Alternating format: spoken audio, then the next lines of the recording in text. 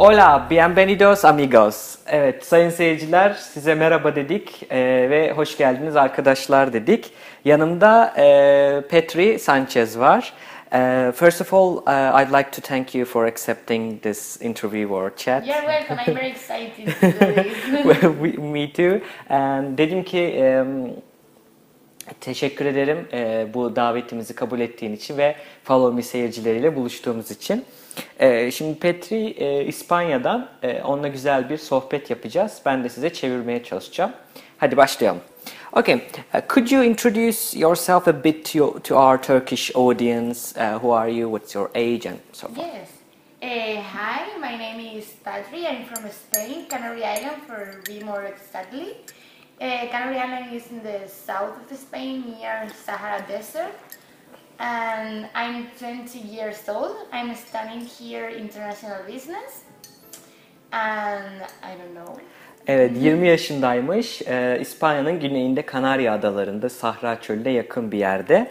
Oralıymış kendisi. Ve burada da uluslararası ekonomi veya işletme okuyormuş. Okay, do you have any hobbies? Yes, I love dance and also reading. But I only dance when I go out with my friends or maybe at home. But I don't used to dance in a academy or something like that. Only by myself. And I love music, all these kind of things. I'm very active. Hobileriniz var mı dedim. Yani hobim var mı dedim. O da şey diyor yani dans ediyorum, dansı çok seviyorum ama işte hani profesyonel olarak değil de arkadaşlarla çıktığımızda yapıyoruz diyor. Normalde aktifim diyor. Okay, so what can you tell us about your country? Yes. It's a big question, but it's a big question because, for example, in Canary Island we have very different traditions for the rest of the mainland. But for general traditions, we used to the boots is very typical things in Spain, and also sevillanas is a typical dancing. But for be more specific, in Canary Island, we used to dance a traditional dancing. It doesn't have any specific name; it's only Canary dance. Like a rose in the ear and that's like it. the That is sevillanas, and it's very beautiful dance. And Canary dance is with a large skirt and with very colorful and with very typical music. It's not quite for me. It's not quite beautiful. So you said you like dance, you like that kind of dance or like modern? No. I'm more modern than. Okay. Dedim ki hani ülkenden biraz bahsedebilir misin? Hani çok geniş bir soru ama diyor ki Kanarya Adaları hani İspanya'dan birazcık ayrılıyor gelenek görenek açısından diyor. Ama genelde çoğu şey aynı işte o boğa güreşleri, o yarışlar vesaire, matadorlar aynı diyor. Danslarımız var diyor. İşte ben sordum hani o bizim aklımıza gelen böyle güllü danslar mı? Evet dedi yani onlar var, değişik danslar da var ama bizim adımıza has olan işte uzun etekler, renkli onlar diyor. Onları arada sırada yapıyorum diyor ama daha çok işte o hobisi gereği modern dansı daha çok seviyormuş. Okay, can you state the best and worst features of your country? For example, in my island, the beaches, we have Dora beaches and very good weather, and I really love it. I also love it because people are very kind.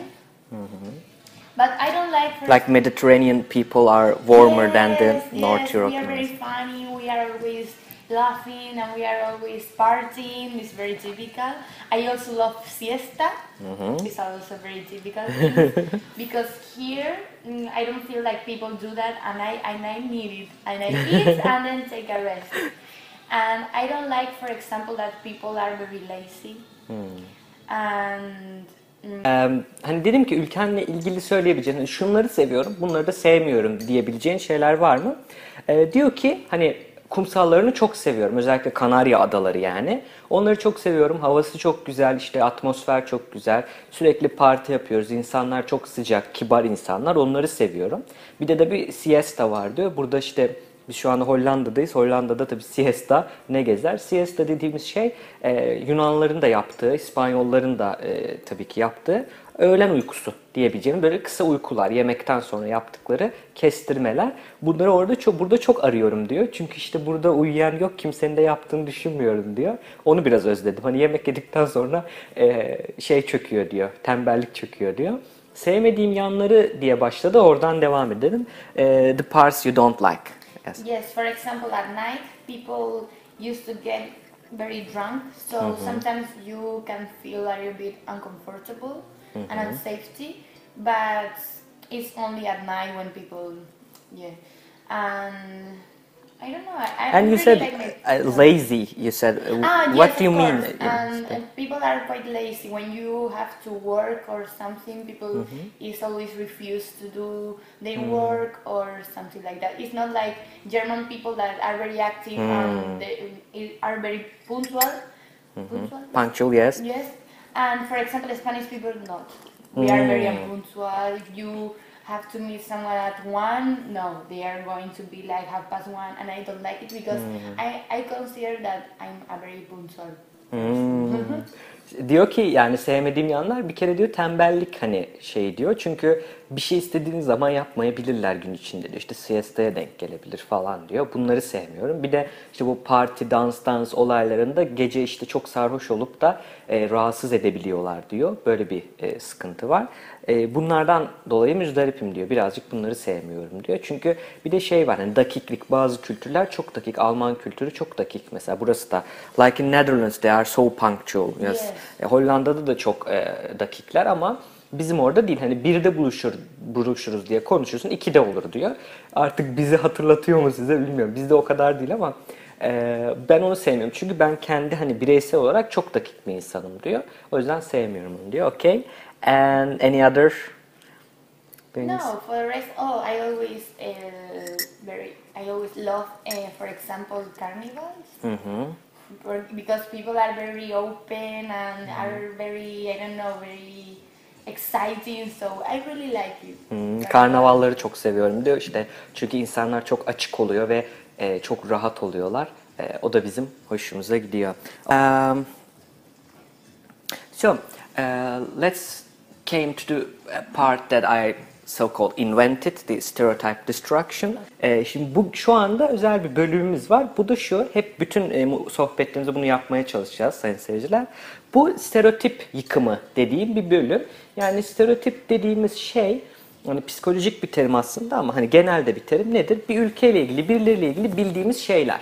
Bu bildiğimiz şeyler kalıplaşmış bilgiler, doğru veya yanlış olabilir, olumlu da olumsuz da olmak durumunda değil. Yani daha genel nötr şeyler olabilir. Hani olumsuz olursa biraz ön yargıya kaçıyor. Şimdi bu stereotiplerle ilgili diyeceğim ki hani bizim İspanya'ya karşı benim aklıma gelen hani kültürde olan İspanyollarla ilgili bildiğimiz şeyleri söyleyeceğim ve bakalım doğru mu yanlış mı onlara bakacağız. For example, like the siesta thing, I know that Turkish people see Spanish people a bit lazy, not so much, but a bit lazy and a bit, how can I say, love living and exciting and love to good things and like luxury living, for example, but not expensive, but a luxury living, like having siesta, carnivals, and always happy, always cheerful, and dancing. Yes. Yeah. That's very true because, for example, you can see shops closed at the time of siesta. For example, a lot of shops close at 2 and open at 5 in the afternoon. Not, for example, here that is all in the same time. So 2 to 5 is generally siesta time. Yes, yes. But for example, shops open until 9 in the afternoon or 10. So that's very true, and also because we used to have a lot of luxury, but we don't like to work a lot to get that. Yani dedim ki biz hani İspanyolları nasıl görürüz? Daha böyle eğlenceli, dans eden, keyiflerine düşkün yani ehli keyif olarak görürüz dedim. İşte siesta yapmaları vesaire bizden de bilinir. Biraz tembel oldukları da bilinir. İşte Speedy Gonzales falan vardır bizde. You know the Speedy Gonzales? It's like, Yeah. yeah, it's a Yeah. cartoon from my childhood. Speedy Gonzales'i hatırlarsınız o. Hani normalde çok şeydir, tembeldir, gitarını falan alır. Bir şey olduğu zaman fıt diye sonra hızlanır falan. Aynı o kafada. Onlar da doğru. Siesta zamanı 2 ile 5 arasında. Bu siesta olayı gerçekten kültürün önemli bir parçası. Yani günlük hayatın önemli bir parçası. Ben bunu Yunanistan'da da görmüştüm. Okay, so about stereotype destruction.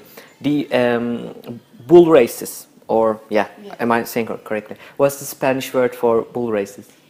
Carnival or... We are divided in this opinion because a lot of people think they are very bad because you are hurting bulls. Animal rights, yeah. Yes, many people don't like it. But there are a lot of people that are very proud of this fact. Like a tradition, yes. It's tradition in some parties. In Spain, for example, San Fermin is very typical party in Spain. But What was the name again? San Fermin. San Fermin. It's like political party or... Yes, it's very popular. Like they are It's more... in June. It's a week and there are a lot of race of bulls. Encierro is very typical. It's when you put in a place and you are only with the bull in a closed... Like they're closing the streets and run? Yes. And people running away from... And for me it's very dangerous because bulls, I don't know, you don't know how it will be to act or... Yeah. It's dangerous for also for bulls and for people. Of course. Yeah. A lot of people get injured because of that. So I'm the one of the opinion. I don't like this kind of... Diyor ki yani mesela bu boğa yarışları çok gelir aklımıza, matadorlar falan, onları sordum. Orada diyor ülke genelde ikiye ayrılıyor diyor. Kimisi diyor işte insan hakları, hayvan hakları, biz bunu istemiyoruz. Böyle bir şey olmasın diyorlar diyor ama bir kısmı da bunun hani bir gelenek olarak çok gurur duyuyorlar bundan ve yapılıyor diyor. Sanferro dedikleri işte bir parti şeyinde bunlar da çok hani yapılıyor. Öyle bir zamanı var diyor. Temmuz'da dedi sanırsam. Haziran Temmuz dedi. O civarda yapılıyor çok fazla diyor. Bu önemli hani bizim için ama ben daha çok istemeyen yani hayvan hakları tarafında bulunuyorum kendi adıma diyor. So you are here in Netherlands is a different experience. So what do you miss about your home country? What do you miss most? The weather. Weather, yeah. The weather always because we call to my island the little continent because you can find there whatever you want. You can find desert because we have a lot of, for example, in Maspalomas there is a beach in the south of the island that has a lot of sand dunes. You can also find forests or you can be cold if you go to the mountain and to the north of the island. Diyor ki ben hani en çok neyi özlüyorsun burada dedim. Şimdi Hollanda'dasın, ülkenle ilgili en çok neyi özlüyorsun dediğimde hemen hava dedi. Çünkü burası gerçekten sayın izleyiciler soğuk. Diyor ki hani bizim Kanarya Adaları'na küçük bir kıta diyorlar. Çünkü her şeyi bulabiliyorsunuz. Diyor ki hani çöl ararsanız diyor güneyinde what was the desert on the south? Maspalomas dedikleri bir yer var dedi. Oradaki kumsalda bir sürü böyle kum tepeleri var. Orada çölü bulabiliyorsun. İşte iç kısımlara gittiğinizde orman var. Soğuk olmasını isterseniz dağa çıkıyorsunuz. Soğuğu da yaşıyorsunuz. Okay? So I miss, for example, in the city center where I live, the temperature is always very good. We are or in spring or in autumn. We don't have really hot summer or really cold winter.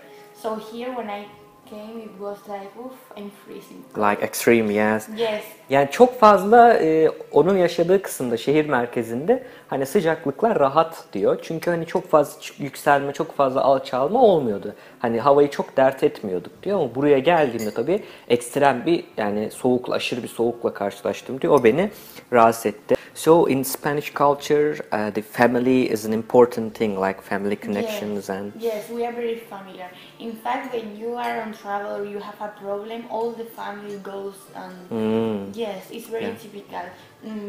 In fact, right now with the crisis, a lot of people have to be more together. Because, for example, if one son needs money or don't have a place to live, they return with their parents, and we are more close and more. So you mean economical crisis? Yeah, with economical crisis. Yani ailenize düşkün müsünüz dedim. Evet dedi. Hani aile bağları zaten bilirsiniz bu işte dizilerden ya da işte mafya gibi. Aile çok önemli diyor. Hani hep her zaman bir araya geliyoruz diyor. Bu en son işte ekonomik kriz zamanlarında da diyor birçok insan işte evini falan bırakıp ana hani aile, büyük ailenin yanına taşınarak şey yaptı diyor. Mesela diyor seyahatte diyor birinizin başında bir şey gelse hemen bütün aile koşar diyor. Bu biraz bize yakın. Like the Turkish people, like big families, they are like if something happens to one member of all the family, yes. And let's come to the things about Turkey. What is the general perception of Turkey in your home country? Oof, Hard I question. don't want to be rude. No, but no, no, no. Sometimes they think that Turkish people are very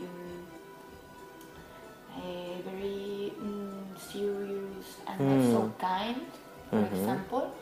And also, but I have to say that food in Turkey are You've been to Turkey before? no, never. But I have eat Turkish food. I'm sure that it's not the same as in Turkey, and it's really good. And also that with girls, they are more like beautiful. What are you doing? Do you want to come with me? Or that kind of comments. But for the rest, I think it's not. They're good. Okay.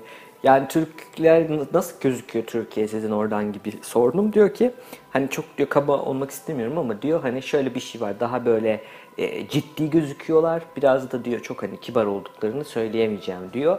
Ama tabii kendi karşılaştığı kişiler de olabilir bunlar. Bütün herkes için söylemiyorum diyor. Onun dışında işte mesela diyor kızlara işte hani vardır ya bizim tipik işte ne derler sarkıntılık yapanlar ne yazık ki onlar yüzünden işte diyor ki hani hadi gidelim falan hani işte ne yapıyorsun adın ne falan hadi güzel kız falan benim böyle anlattığım bu tarz şeylerden hani sıkıntı oluyor diyor ama onun dışında yemekleri çok güzel diyor. Onun dışında herhangi bir şey mi? So the general perception was general perception or your own experience, personal experiences, yes. It's not something that you used to talk about Turkish people. Yeah, I mean, yeah. But I don't know, maybe it's general. So what do you know about Turkey apart from? Yes, because I was working in a bakery, so I used to have cliente, Customers, people clients, yes. Customers, Turkish or from Morocco or. Lots of Turkish people living in Canary Islands. I think there is a couple of them. Kanarya Adaları'nda da yaşayan Türkler. We are very multicultural in Kanarya, I think, because we are very close to Africa, to Morocco, to Portugal, so we have a mix. Yani Fas'a yakınız diyor, Portekiz'e yakınız diyor. İşte oradan çok insan var. Türkler de var aslında. Ben diyor fırında çalışıyordum diyor. You were working bakery. Yes. Fırında çalışıyordum diyor. Fırında hani müşteriler falan Türk oluyordu. So Turkish customers, what do you know about Turkish people of Turkey? That, for example, Canary people use like "Good morning, how are you doing?" or normal. And Turkish, I want 3 breads, and that's it. They don't say goodbye or something like that. Okay. So diyor ki yani mesela Kanarya Adaları'nda herkes birbirine günaydın vesaire der. Bakın bu önemli bir sıkıntı bizde. Türkiye'de de olmuyor çünkü o fazla. Hani geliyor diyor işte istiyor şu kadar ekmek istiyorum diyor. Alıyor gidiyor diyor. Hani bir günaydın bir hoşça kal demesi yok diyor. İşte bu mesela bu sıkıntı olabilir diyor. So any information for example what's the capital city or where is the Turkey exactly or that kind of I'm asking because if you don't know we can say yes. I'm only guessing. So we're learning about Spain and we'll like to teach something about So Turkey is between the Europe and Asia, you know, and north of the Egypt, as you can Mediterranean Sea, yes, and the northern, the Black Sea and the Russia. So We have a city. Istanbul is the most popular city, cultural capital maybe, but the official capital is Ankara. It's a kind of information that lots of people think that Istanbul is the capital city. Yes. Now I know. Dedim ki yani hani biraz da biz size hani bilgi verelim çünkü tanıyor ama hani oradaki insanlara göre tanıyor. Belki de iyi, belki de kötü. Doğru mu, yanlış mı? Hani biz de onun stereotiplerini yıkalım dedik. Şimdi dedim şu Türkiye nerede, onu tarif ettim. Şurada bir yerde, işte Mısır'ın kuzeyinde, işte yerimizi söyledim. Yani onun dışında İstanbul var. İstanbul çok popüler ama İstanbul başkent değil. Ankara başkent. Mesela onu çoğu insan bilmiyor. Onu bildiğim için söylüyorum. O da bilmiyormuş. Öğrendim diyor. So, it's coming to the funny part. I added this part because of like funny things. Can you teach something about your language? For example, swears in your language. Yes. It's very funny. Yes, for example, if you want to really insult someone, you have to say hijo de puta. Hijo de puta. Yeah, what does It's it mean? like son of a bitch. Okay. Dedim ki yani şimdi biraz o kısımlara gelelim. Hani dilde mesela hani her şeyi öğretir ama bizde ne vardır? Küfürleri öğrenelim bakalım, ilginç şeyler. Çok diyor birini hani bizdeki gibi çok aşağı almak istersen de, çok hakaret etmek istersen diyor. Filia di Hijo de puta. Hijo de puta, yes. It's like Italian filia di puttana, yes. Yeah, okay. puttana. Yeah. İşte o çocuğu diyelim, öyle çevirelim. O çocuğu olarak varmış. Any other? This is really hard. Hijo de puta is really hard when you Çok are really o çok mad. ağır yani, onu hakikaten kavgada söylersin. And maybe daily ones, like small and funny ones. It's very close to English. Idiota. İdiota. Aptal, idiot diyorlar. I used to say a lot of my friends, idiota, what are you İdiota. doing? You're in idiota eres, or something like that. So any dialect changes between Spain and Canary Islands? Yes, a lot of. Yani diyalekt de hani şive de değişiyor diyor. For example, bus, they say autobus, and we say guagua. Wawa. Mesela diyor hani onlar otobüse autobüs diyorlar diyor. Biz diyor wawa diyoruz diyor. Yes, It's it's interesting. very different. Or for example, potatoes, they say patata, and we say papa. Mesela patatesi onlar patata diyor, biz papa diyoruz. Yes. Maybe because of the African culture, it sounds like Yes. yeah. Okay, any final comments? No, I'm very comfortable being with you. So. Okay, so thank you for joining us, and I'd like to offer you some Turkish delight I brought, like Oh, thank tasty. you. Türk lokumu ikram ediyoruz, teşekkür ediyoruz. Okay, you like it? Very nice. It's like a jelly and we call it lokum. Cevdet ile Cevdet ile follow me. follow me. Bizi takip edin. Visit Tyke Edenin. Bye. Bye.